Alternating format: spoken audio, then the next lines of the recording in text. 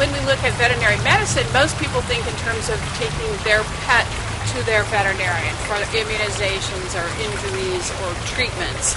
But really, veterinarians have a very broad application and are playing a really important role right now in the field. And right here in San Diego County, we're collaring mountain lions to follow their movements, to help Fish and Game, whose responsibility it is to manage our native wildlife, understand more about those animals, how to protect land. It's based on the downloads off those collars that we establish where they move and how they move and when they eat and when they have offspring and what they do with their offspring and when the offspring disperse. And so that helps us decide if we have a critical corridor where some of the other land trust organizations are going to put their funds into acquiring the most important critical habitat or land parcels that are part of those corridors to give these animals a chance to move and thrive. And so this information that is being acquired every time you put a collar on a mountain lion, you have to knock that animal down.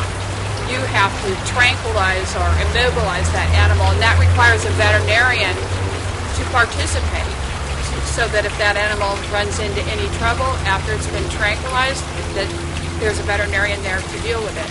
I work with a veterinary team in Tanzania. Their job is to monitor wildlife and the wildlife domestic animal livestock interface, because they have lost very rare endangered wild dogs as a result of introduced rabies from domestic dogs that the stockmen close to the boundaries of these parks have to protect their herds. If you have cattle and cattle have a disease and you have wildlife passing through, then they can infect the wildlife. If these are threatened or reduced populations, it could wipe out a whole population of animals. Vice versa, if wildlife is moving through areas where domestic stock is being raised to feed a growing population of people, and that those animals infect domestic stock, then it can wipe out herds of domestic animals.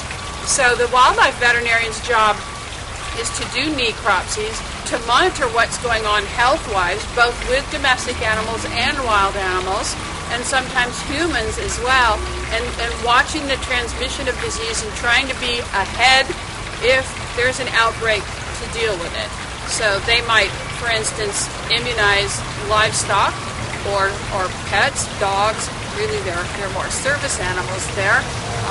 They might look at how to control the introduction of disease to wildlife that could be a threat to those populations.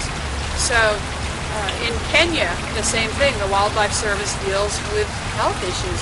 It's really coming to be more of One Health. The first conference was held that really brought together human physicians and veterinarians to look collectively